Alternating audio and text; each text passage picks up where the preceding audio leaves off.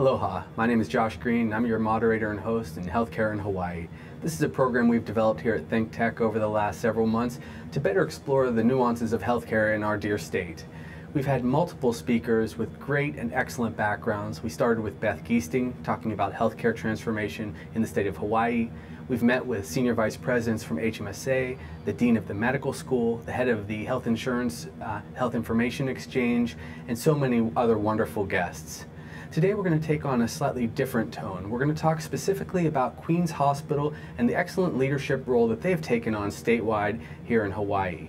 Today my guest is Dr. Whitney Limm, a surgeon, so a physician here like myself in the state, who's working on an interesting new project called the Clinically Integrated Physician Network out of Queens.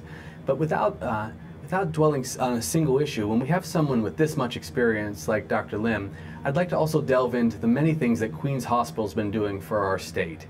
So without further ado, Dr. Limm. Hi, Josh. Thank you for having me. It's such a pleasure. Why don't you tell us a little bit about yourself, because people like to know how a doctor got into healthcare transformation. How did you start? Did you start as a... Okay, well, let's see. I grew up here. In fact, I went to Kapalama School and Kalakaua School. I graduated from Iolani, and then I went to the East Coast. I went to Stanford for my undergraduate work and went to medical school at UCLA. And I thought, well, I want to be a general surgeon, and I'm the only member in my family who's a physician, and I knew I wanted to come back to Hawaii. So I came back here for my general surgery residency, and during my residency, I had a chance to work with Dr. Livingston Wong, father of the transplant program in Hawaii, and he said, well, would you like to be a transplant surgeon? I said, sure. And this was back in 1987, 88, when they were just coming out with new medications for transplants. And I thought, this is a really exciting field. So I went away, did my transplant fellowship, came back, and started practicing in 1991. And for the next 20 years, I practiced as a general surgeon and as a transplant surgeon. And what I saw was that the healthcare was changing. It was no longer about just taking care of individual patients. It was important to take care of the individual patients, but it was also important to think of the patient as a part of a community and to try to, and to keep that in mind, to try to improve a system of care and to contain the cost of care for that system. And Queens created a position called Vice President of Clinical Integration. And so I took that position in January of 2012. So this is so relevant, Whitney, to what we've been talking about. So I'm so pleased to have you here today, because over the last few weeks we've spent a lot of time exploring what does it mean to, in our state, have a patient-centered medical home program. And we've talked about how that's an integrated care model around the patient at the center. Right. And we've talked a little bit about the medical neighborhood and how it's bringing in specialists like yourself and our cardiology friends and endocrinologists and so many people to get more of a kind of a holistic human approach to our patient. But now I can see the link as you begin to describe it from the perspective of a very advanced specialist physician in yourself and a transplant physician now working on clinical integration for Queens. And you seem to be kind of a reflection of Queens, because for many years Queens had its mission, and it was to take care in the best way of people in a compassionate way in Honolulu. But now Queens seems to be integrating care more broadly. Let's touch on a few things. Now, if I'm not mistaken, a year or two ago, Queens took over the transplant responsibility statewide. Is that right? Right. So I think it was December 16th, 2011. On a Friday at 5 p.m., Hawaii Medical Center East shut down, and the transplant program closed. And there were 400-some patients on the wait list who essentially lost their place on the wait list. In fact, there was no wait list. When Aloha Airline went into bankruptcy, people could get on Hawaiian Airline, but that wasn't the case when the transplant program shut down. Right. People on the wait list couldn't go anywhere. They could try to go to the West Coast and be listed on the West Coast, but for most of them, that just wasn't an option. Right. So working with Queens we working with Karen Schultz, VP of Surgery, and Art Ushijima, the CEO. We received immediate support for the transplant program. We started before Christmas, started applying to UNOS, that's the National Regulatory Agency for Transplant, submitted a thick book of applications, and within, I want to say 3 months, Dr. Linda Wong performed the first liver transplant at Queens. And since then, we've done, I want to say, close to 80 transplants. And I've had the extreme good fortune of meeting some of those people that you pulled through very dark times as patients. And it really, I mean, it's been extraordinary to watch Queens step up to the plate and take on that responsibility. Yeah. But it didn't stop there. So Queens then decided to make an additional commitment in the hospital, in acquiring the hospital. Maybe you should give our viewers a little bit of perspective on what that means as well. Okay, so you're talking about Queens West. Yes. And what we're doing is we've been working very hard at preparing for the opening of Queens West. And it's going to be different from our Punch Bowl campus in that this is going to be a community hospital. Right. It's going to be serving the community, the West community. And it will be opening, I believe, the last in spring of 2014. Hopefully, sometime in March of 2014.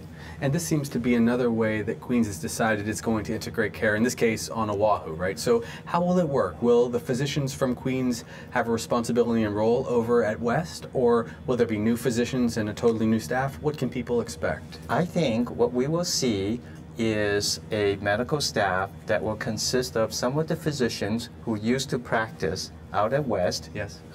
They'll be welcome back, and there'll be some physicians from the downtown campus who will go out to West.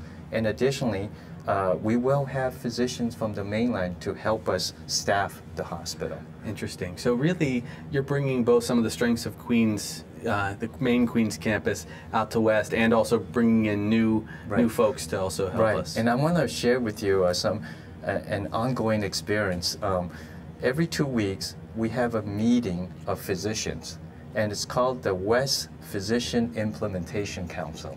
And so what we do is we sit around the dinner table, and we have physicians from the various different specialties: general surgery, internal medicine, ER, radiology, urology. And we sit and we talk, we plan. We say, you know, I'm a urologist, this is the type of service my specialty will present. Are there questions from we'll ask the ER physician, the anesthesiologist, and we'll ask them if they have any concerns and anything that we need to address in our planning. And we do this every 2 weeks. And this gives us a chance to get to know each other and to plan for the opening. When it opens, everything's going to be open. It's all or none. The ER is going to be open, the OR is going to be open, the ICU, the floors, it'll be open. Very unlike the health insurance exchange, I would say. I hate to poke fun at those guys today, but I think this is very helpful. Okay, so we take a look, and you have evolved into this role as the Senior Vice President at Queens. You're a transplant surgeon. You're involved in the surgeries, you kept that program going, and now we have a new campus, and you're integrating with these physicians. But there's even more than that Queens seems to be doing. And I say all these things to preface where we're going in our second segment, our second 15 minutes about the clinically integrated physician network. What about the Big Island? I now understand, and we've had some conversations on the show previously, that Queens also has an interest in care on the Big Island. Can you give us a short update about that? My understanding is that Queens is in active discussion with North Hawaii Hospital. Okay. Beyond that, I don't know the details. That's fine, because as the Big Island senator, I get to hear little, little nibbles of information, and it's been very interesting. Over the years, Queens sends some providers over to Big Island, which we're very appreciative of, because we're very short on specialists, as we all know.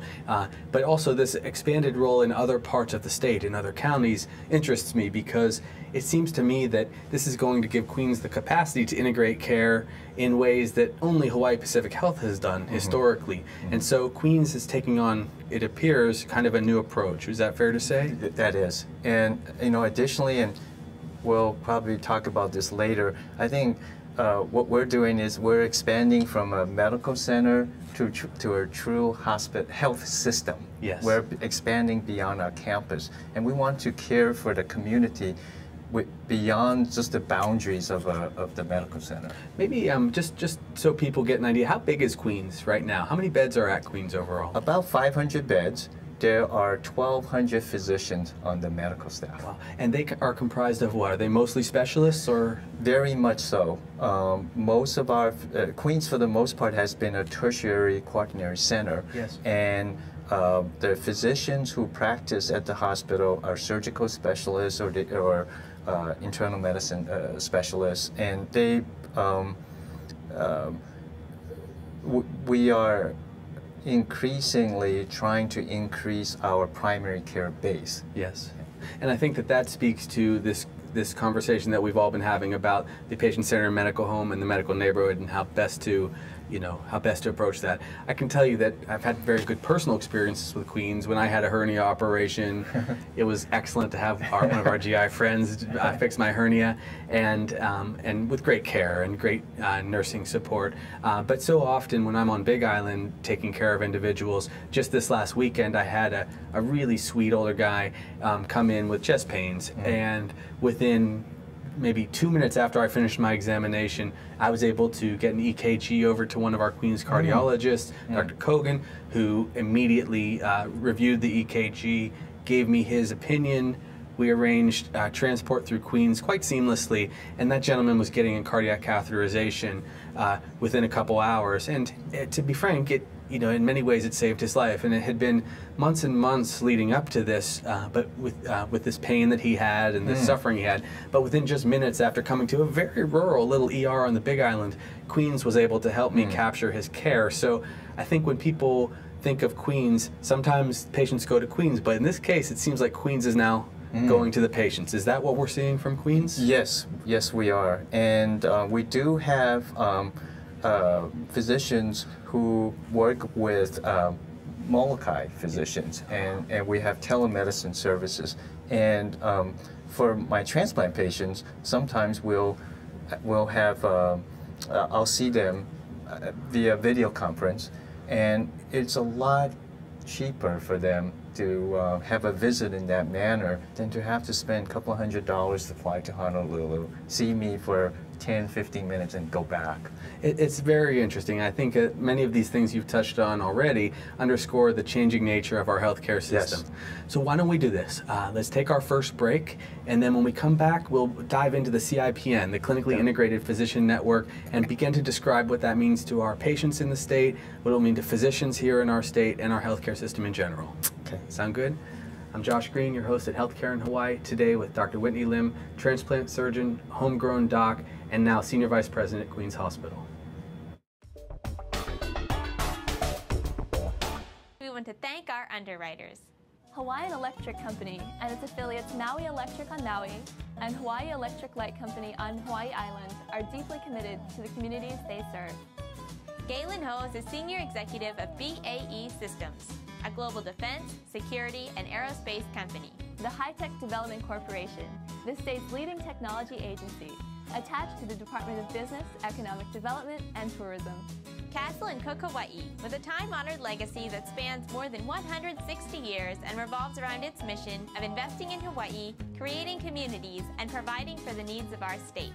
Hawaii Gas, formerly the Gas Company, a proponent of the Liquefied Natural Gas Initiative, helping Hawaii achieve its transition to clean energy and a better energy future. Collateral Analytics, a Hawaii-based tech company empowering the real estate industry with greater and faster access to the tools and data they need to make better informed property investment decisions. I'm Nicole Horry. Thanks so much for joining us on ThinkTech. I'm Maria Kashem. See you next time. Aloha, welcome back to Healthcare in Hawaii. I'm your host, Josh Green, physician on Big Island, state senator. Today I'm lucky enough to have a really excellent guest, Dr. Whitney Limm, who grew up here in Hawaii, went off to school at Stanford and then UCLA, became a transplant surgeon, and is now the Senior Vice President of Clinical Integration at Queens Hospital. In our first 15 minutes, Dr. Limm was able to express some of the things that Queens is doing for us as a state, taking up the mantle of transplant surgery for all patients and all of our needs, but also reaching out, reopening the hospital in the coming months across Oahu at HMC West, looking into providing additional care on Big Island, and there I'm sure will be announcements in the near future about that partnership with North Hawaii Community Hospital, but also looking at clinically integrated care in our state. Now, a very interesting phenomenon has been developing out of Queens, and that's the formation of the CIPN, and Whitney's leading that charge. It's the Clinically Integrated Physician Network. It's going to be very valuable, it appears, to both physicians locally and to our patients. So I wanted to have him here on our show today to really expound on what that's going to look like. So, Dr. Limm, could you tell us a little bit about the CIPN and how it's beginning? Okay, so let me tell you what the goal is. The goal is to have the physicians, to have Queens work with physicians to create a network that addresses the triple aim. Improve the quality of care for the community, decrease the cost of care, and improve the health of the population. Got it. And for 150 some years, Queens has been dependent on the private practice physicians, and it's thrived on that. But what's happening is that with healthcare reform, physicians and the hospitals have to work in a much closer relationship, right, and hence the need to have a clinically integrated network. You mentioned earlier, just before we get deep into this, that there were 1,200 physicians, mostly specialists at Queens. And on previous programs, I've been able to tease out of some of our health administrators that we really only have about 3,500 to 4,000 active physicians statewide. So you've got this incredible group of highly professional, terrific specialists, and now you're going to be integrating the primary care guys. Is that what you're describing? Right. I should note that some of the 1,200 physicians are primary care physicians. But yes, there's a need to actually integrate the specialists, the primary care physicians, and the hospital to provide the highest level of care possible. Start us off on how this began as an idea. We had the Affordable Care Act come down, right? And I understand there were lots of things that I wouldn't say concerned hospitals, but really made them kind of perk up their ears and say, okay, healthcare is changing. So what was it about the Affordable Care Act and healthcare changes in general that got Queens into this more integrated game? Well, I think, again, everyone understands that, we need to bend the cost curve, right?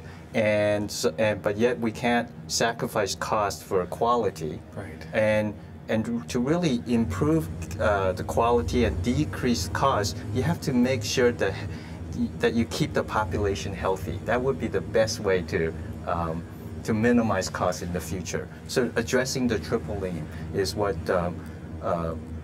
got us interested. And frankly, the payers are saying, the insurance companies are saying, we can't just keep paying you to do more.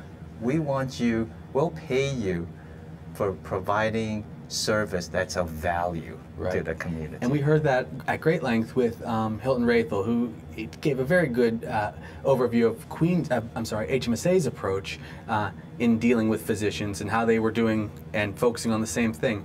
But let me ask you maybe the tougher question is, it almost seems counterintuitive if the insurer asks Queens, who is providing specialist care at its highest level, providing transplants for people who have had kidney disease that's gone too far or liver disease that is irrecoverable, to provide care for people who need surgeries. That's what Queens has been about. And now the insurer is telling you, we have to keep patients out of the hospital and we want you to participate in it. Mm-hmm. Did that make Art's last few hairs stand up? What happened? I think what the insurers are saying is that we want to pay you for the surgeries that need to be done. Okay. And once they're completed, we want to make sure that the patient recovers in the shortest time period possible, with minimal complications, with a minimal length of stay, and be able to get back to work sooner. Got it. So the idea is, yes, if an operation is indicated, we'll pay for it, But please make sure that the complication rate is minimized, that the readmission rate is minimized. So yeah, so we're saying we've always see that the irony also of it is Queens has always done such a good job. I mean, you guys had me out of the hospital 3 hours after I had my hernia repaired, right? So I appreciate the efficiency and the top quality care, but it seems as though the approach nationwide now is when they look at the healthcare providers, people like you and me, they're asking us to do every possible thing in an efficiency way so that we can squeeze better care out of the same healthcare dollar, or maybe even a smaller healthcare dollar. So after one of our patients at Queens has their surgery, we want to make sure that they get, I guess in this case, follow-up from providers, from primary care physicians that will be integrated into the Queens system. That's exactly right. And so I would take it back. Let's take a step back. Good. Let's say a patient needs to have a hip replacement. Okay. In this integrated network, we've essentially created a patient-centered medical home neighborhood. In this neighborhood, you have primary care physicians, you have specialists, you have a rehab service, you have social workers, you have a hospital. So if Mr. Wong needs to have a hip replacement, he won't go directly to the orthopedic surgeon. What he'll do is he'll go to his primary care physician, and the primary care physician will do the necessary tests and say, yes, surgery is appropriate, and yes, you're in optimal condition to have the procedure. The primary care physician will then say, I'm going to send Mr. Wong to this orthopedic surgeon who has a good record. I know that he has certain volume threshold that's been reached, and he's had low complication rates. So he goes to the orthopedic surgeon, who then says, okay, this patient, Mr. Wong, is fully prepared for surgery. I'm going to schedule the surgery at the hospital. The hospital will have a team of anesthesiologists, nurses, OR techs, who are dedicated to hip replacements. And they will take care of Mr. Wong, and guidelines will be followed in the hospital. There will be protocols for rehab, and following discharge, Mr. Wong will be given appointments to see the therapist, to see the surgeon, and to see the primary care physician. Communication will be shared with the members of the neighborhood. So what it sounds to me that you're trying to get at is, though the system still contains the same players, the same physicians, the same outpatient doc, the same surgeons, the word integration actually is important here, because historically maybe we didn't communicate well enough and patients fell through the cracks, or they didn't get to in this case, Mr. Wong didn't get to his rehabilitation fast enough, and maybe he didn't get better as quickly. He didn't get back to work, or God forbid, he didn't get good follow-up care, and we didn't notice an infection early. And in all of those circumstances, there was much more suffering for this patient. There also was probably a lot more cost if he had to be readmitted to the hospital, and so on and so forth. So the CIPN, the Clinically Integrated Physician Network, is meant to integrate the care for Mr. Wong, or for the patient in general, much more than it was ever integrated. Is that? That is correct. And I think it's also an open system in that Mr. Wong's physicians are in this neighborhood, and they chose to be in the neighborhood. And Mr. Wong can have choices within the neighborhood. He can choose different specialists. The primary care physician may say, Mr. Wong, if you want a hip replacement, these 3 surgeons have the best records, best outcomes, and choose one. And so let me ask you kind of a basic question about the CIPN. How will physicians choose to be involved? How are you reaching out to people out of the starting gate here? We are asking them to consider joining us and think about improving patient care, decreasing cost. They will also be incentivized they'll be incentivized for hitting certain quality metrics. Initially, there'll be process measures, and then there'll be outcome measures. Tell me what a process measure is for those who might not know. Sure. So think about going to a basketball game, right? and you see a guy shoot a basket, all right? The process would be the form that he uses, whether he flicks his wrist back, is his elbow straight, and does he extend his elbow when he shoots. The outcome is whether the ball goes in or not. Okay, so process is the steps that you take, and the outcome is whether you have the result or not. So you're saying in the first phase of the clinically integrated physician network, people are going to get accustomed to this more global system where they're partnering with physicians, where they're relying on Queens to provide the excellent care in the hospital, but they have a natural process between specialists, nurse practitioners, in practice, all of the other services, the rehabilitation and so on.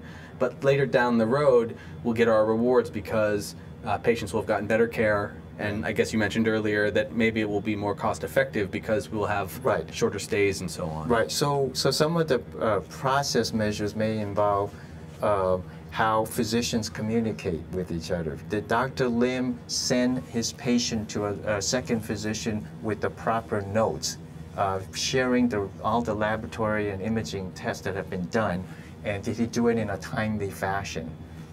So it's about engagement of the physicians in the neighborhood. Got it. Those are the process measures. Outcome measures would be the complication rates.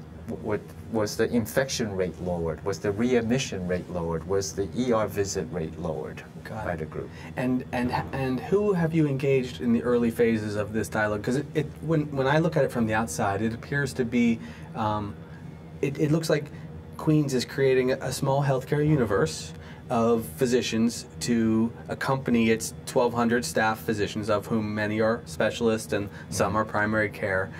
So you're creating this healthcare universe. Is it open to everyone in the state? It is. And what we have done is we've approached the IPAs, or the physician organizations, and we approached 4 major physician organizations because many of their members practice at Queens. Right. So your Hawaii IPA, yes. Dr. Nadine Sally has been very active in the planning process. Pacific PMAG, yes. Oahu Physician Group, and HQPO. Right. Those are the 4 physician organizations whom we have engaged, and we're looking to them to supply the primary care base. Okay, well, I think this is a perfect place for us to take our second break now that we've explored kind of the fundamentals of the Queens CIPN. But when we come back after our 1-minute break, I think we're going to dig really deep and ask ourselves what will happen for all the physicians in the state, how this will help patients, and how this matches up against some of the other initiatives that we're seeing across our state. All right? Okay. All right. Well, then I'm going to take another break. I'm Josh Green, your host at Healthcare in Hawaii, and today we're happy to have Dr. Whitney Limm, transplant surgeon and now Senior Vice President at Queens, talking about the Clinically Integrated Physician Network. Thanks for joining us. Aloha, I'm Jay Fidel of ThinkTech. ThinkTech is a 501c3 Hawaii nonprofit corporation. We began ThinkTech in the year 2000. At ThinkTech, we work to raise public awareness about tech, energy diversification, and globalism in Hawaii. We do 20 live stream talk shows every business day, and we do a weekly TV show on OC16. We pay the bills with donations from our supporters. Won't you help us by making a donation? All you need to do is go to our website, thinktechhawaii.com, and click there on the Donate button. We hope that you like what we do and that you will support us and help us continue to do it. Thanks so much for watching and for helping. I'm Jay Fidel of ThinkTech. Mahalo. Aloha. Welcome back to Healthcare in Hawaii. I'm your host, Josh Green, physician on Big Island, state senator. Today I have with me Dr. Whitney Limm, who's a transplant surgeon, but for purposes of discussion today is the Senior Vice President over at Queens in charge of clinical integration, which at first take seemed a little strange for a transplant surgeon to talk about clinical integration, the patient-centered medical home and medical neighborhood. But now I'm starting to get a bigger picture of what Queens is all about and what Whitney's all about. In our first 2 segments, we talked about Queens' new initiatives taking on transplant responsibility statewide and also taking on HMC West and possibly a hospital on Big Island going forward. We're now also seeing that the CIPN, which will be a clinically integrated physician network, will change the way healthcare is delivered here at our hospital at Queens and probably statewide.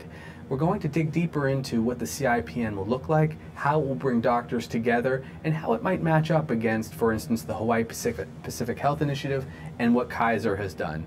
So why don't we turn to our expert, Dr. Limm, and he can tell us maybe a little bit about maybe first the role of what Kaiser's been like in the state, and then what Hawaii Pacific Health is doing, and then how that all looks like from the Queen's perspective. So I think Kaiser has had a integrated system in place. They have the insurance company, the hospital, and the physicians aligned. But they have it's a closed network. So you have to be a Kaiser member in order to seek care at Kaiser. And Kaiser physicians practice only at Kaiser. What Queens is doing is saying, look, we're a wide open system. We have 1,200 physicians. We're expanding. We're going out to West. We would like to create a network that is inclusive. If you are a physician practicing in the community and you agree to follow our quality guidelines, then you're welcome to join us. Patients will then have a choice to pick their physicians within the system. So this is very interesting. So historically we've had Kaiser. They've been around for a good long while, done a very good job. We all have friends at Kaiser, and I'm very fond of their CEO. She does a great job, Janet Liang. So people have been able to choose Kaiser Insurance, got care in Kaiser like you said. And then we have now, it seems to be two leaders in the state. We have Hawaii Pacific Health, and we have Queens. And we do have a very important healthcare safety net in HHSC and the community health centers. But for the purposes of large institutional healthcare providers, it seems that two other leaders are emerging, yourself and Hawaii Pacific Health. How is this going to play out? I've heard through the grapevine that Hawaii Pacific Health is also putting together a system that's clinically integrated in its own right, a physician health organization. Right. How does that differ from the Queens CIPN? My understanding is that the Kapiolani system is they're forming an ACO, and they will have X number of lives attributed to them. Okay. And their primary care physicians, I believe, are mostly going to be primary care physicians who are employed by their health system. Okay. What's unique, I think, what makes Queen's network different is that we're dependent on community primary care physicians who, many of them, want to be independent. And so we're allowing them to celebrate their independence. We're saying, okay, you continue to be in private practice on your own, but you come in as a member of a physician organization and you join us as an independent practitioner. So the distinguishing traits would be Kaiser on the far end, where you literally are employed and work for Kaiser, period, and only if people have Kaiser insurance do you get care in that system. Then a slight hybrid on that in some ways, the Hawaii Pacific Health system, where they will either employ many physicians or keep them very close in their network, and so they will have those physicians provide their primary care base to get care at the Hawaii Pacific Health hospitals, but they will be tightly knit into that system. And then finally Queens, which is saying, as long as you practice good medicine, we want to embrace your independence, bring you into our system. We'll work together, it's my understanding. And the next series of questions I think I'm going to ask you are going to be about how you're developing the system and what kind of input you're getting from the docs.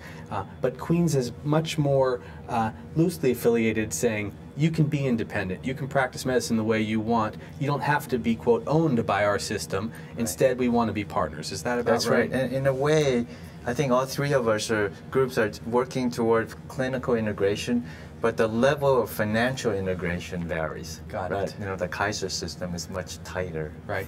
And then, so Kaiser would be the tightest. Yeah. Hawaii Pacific Health might be some kind of variation of that, fairly tight. But Queens will say, you still should remain independent, but we are going to put together ways to bend the cost curve to achieve the AAA. Exactly. And it's Queens culture, I think, to allow this open staff.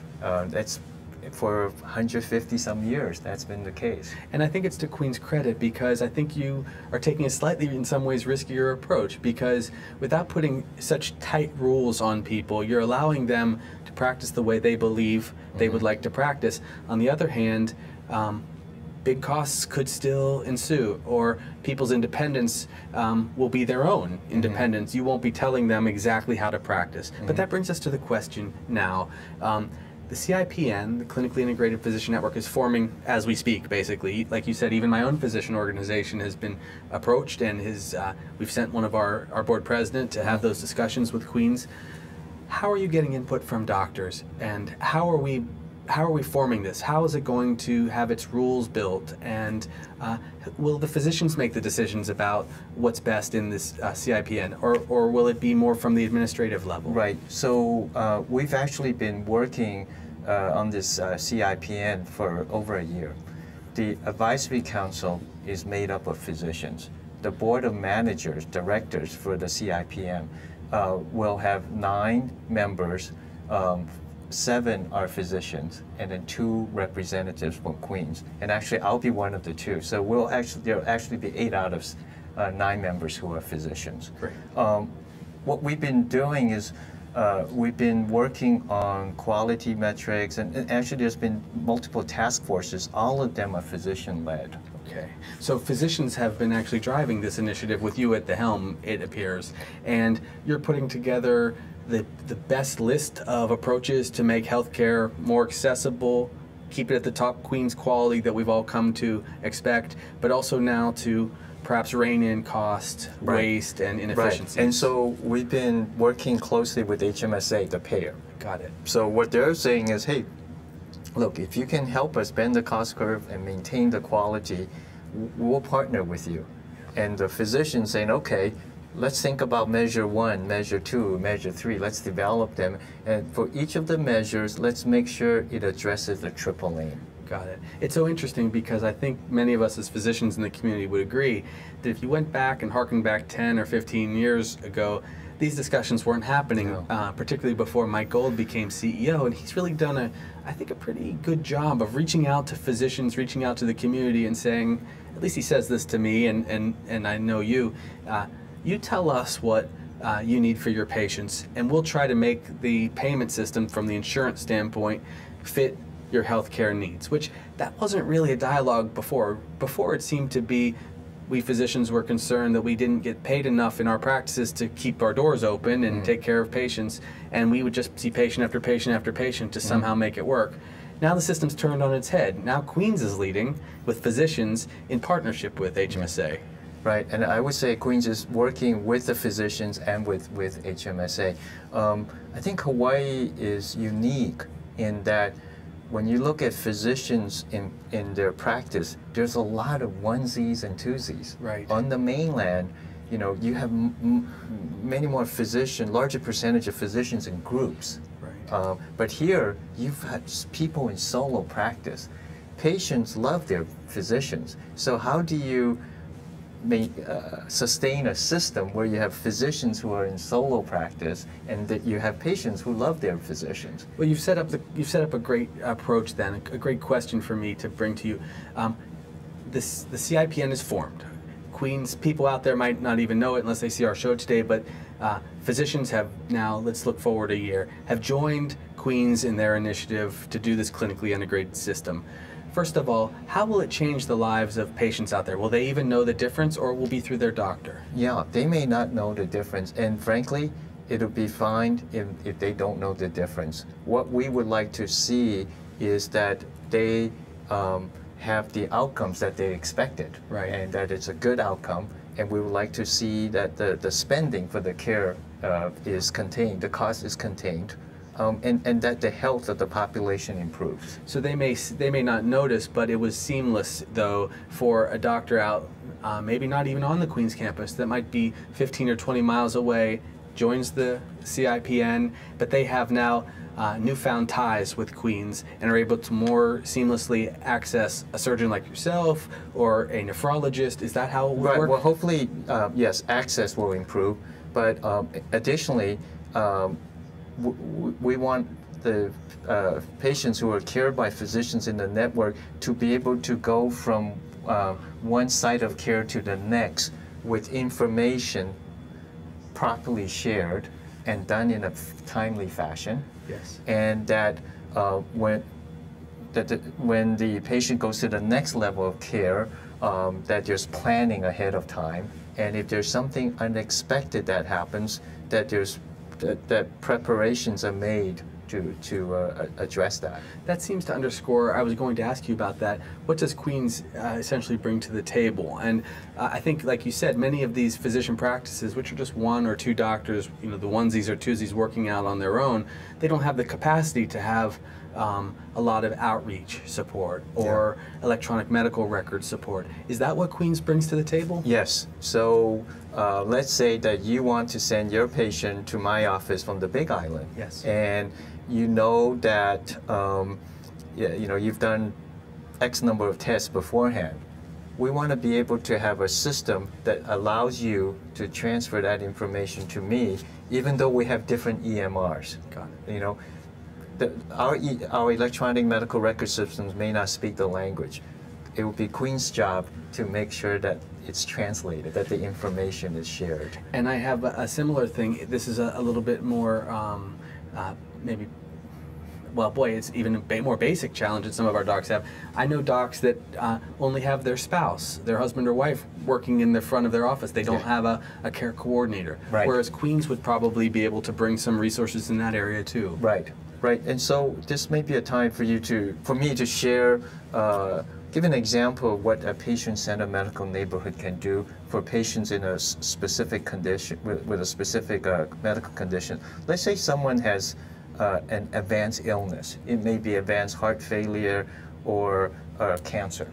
Yes. And this patient, you know, ideally should be cared for in a neighborhood that will allow him to have the care that he wants. Right. So if his care is if he says, you know, I don't really want to keep on going back to the hospital, I want to stay home and be comfortable, then the network should be able to provide the nurses, the physicians who will allow him to stay home and be comfortable at home. I'm so pleased that you mentioned that, because actually last week on our show we had the medical director for Hospice Hawaii, who we are in this program trying to express a newfound partnership for all of the pieces of the healthcare system. It happens to be that Queens is an extreme expression of that, forming an actual clinically integrated system.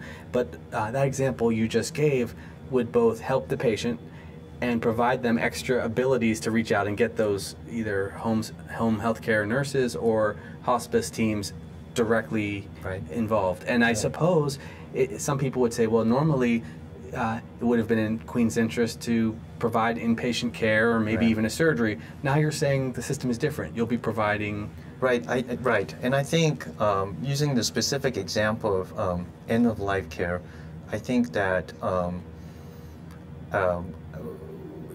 we sometimes provide care that is probably beyond what our patients' wishes are. Yes. And I think it's important for us to recognize that. Well, it's so interesting to hear, you know, frankly, a decision maker and a senior vice president at a hospital system mentioning that in today's new healthcare climate, and it underscores how much change actually has happened in healthcare.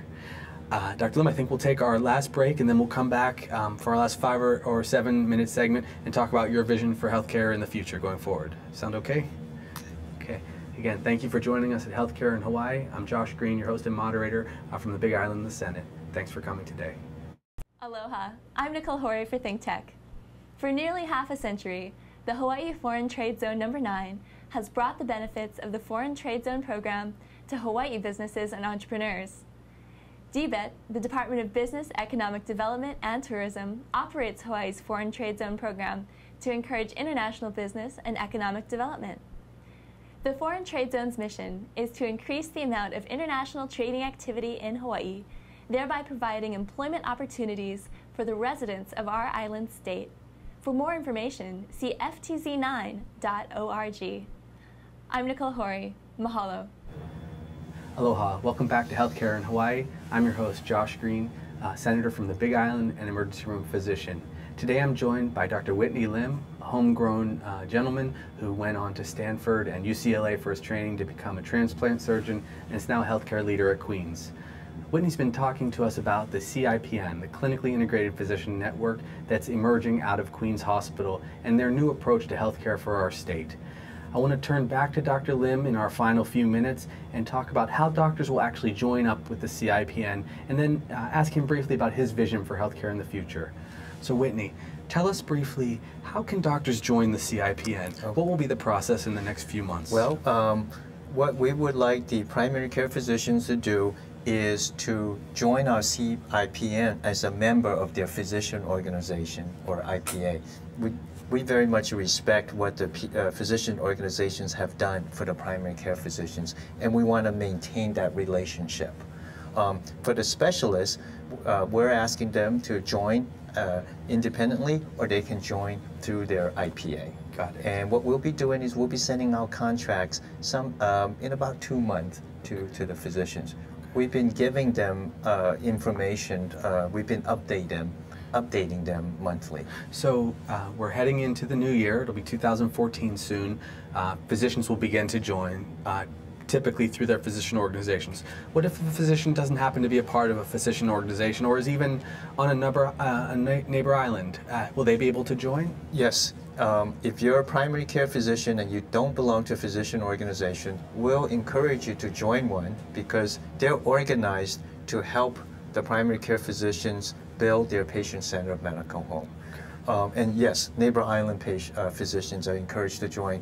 The care that we provide as a network is not limited to just care provided in the hospital. It's about care provided across the state outside the boundaries of the hospital. And I gave the example of end-of-life care. Right, and I can certainly attest to that as an individual, as a guy who's every weekend in the emergency department up on Big Island in West Hawaii. When I see a patient and I know that they're going to need additional care, it's very often Queens that I call on. Okay, so physicians will be part of their physician organizations. The physician organizations will join the Queens network, this clinically integrated network. More services will go to those primary care providers. More resources will over time go to the providers to help their patients receive care. Now, we will see Queens with its very vibrant and robust integrated system. We will see Hawaii Pacific Health with theirs, and Kaiser. How will this affect the healthcare system globally for the state? What do you see in the future? I think there's definitely room for 3 systems to exist, and there are other hospital systems within the state that are thriving. I think what I would like to see is a state where we continue to be the healthiest state in the country, yes, and that the cost is controlled, that we're able to bend that cost curve. And you envisioned, you've spoken to me many times about this, that everyone deserves care, and Queens has always had an open door, no matter who the physician is or what the patient's needs have been, certainly as evidenced by you taking over the responsibilities of the transplant program. But do you envision communication between Kaiser and Hawaii Pacific Health? Will there be times when Queens might do something better than one of the other hospitals, so they send one of their patients to you, and vice versa? Is that possible in the future? Yes, yes. As an example, Kapiolani provides excellent care for the kids, yes, and for high-risk pregnant women, yes, and we have a transplant program, and so I think each institution, each system will have some tertiary or some specialties where it excels at, and it'll continue to provide those services. So what we're describing is emerging leadership from Queens, from Hawaii Pacific Health, and the continued leadership from Kaiser, but with centers of excellence here in our state, so that when patients have the most serious need, for instance, trauma, you've always been a leader in trauma. Queens has been really the penultimate center for trauma here in our state. We all have pivoted towards bringing our most seriously injured patients to you. But there will be times when a very sick child, and I've experienced this on the neighbor islands, where Kapiolani has immediately sent out a team to grab that child. And so this new partnership is going to be even further enabled because there are more resources for people. Is that right? Yes, yes, and I think it would be a shame if we compete for services. I think it would be best to not compete in some areas. I'm so pleased you say that. I think that's really probably a very good place for us to end today, which is to say Queens is taking a leadership role in integrated services, in integrated care, in outcomes-based care, but that doesn't mean we're going to be at each other's throats. Instead, we're going to be in the best interest of Hawaii, which is always the way Queens has led for all the patients. Does that seem like a fair assessment? Okay. Thank you. I think we'll end there, but I really wanted to say thank you to those of you who are watching our program. I was so excited to have Dr. Whitney Limm, who has many areas of historic excellence as a transplant surgeon and now as a physician leader here in our state, explain to us what the Queens CIPN network is going to be like going forward. In future weeks, we will bring on some of those other individuals, those from Kaiser and Hawaii Pacific Health, to also describe what their philosophy of healthcare and integrated healthcare in our state of Hawaii will look like going forward. Again, thank you for joining me here at Healthcare in Hawaii. I'm your host, Josh Green, Senator and Big Island Emergency Room Physician. Take care.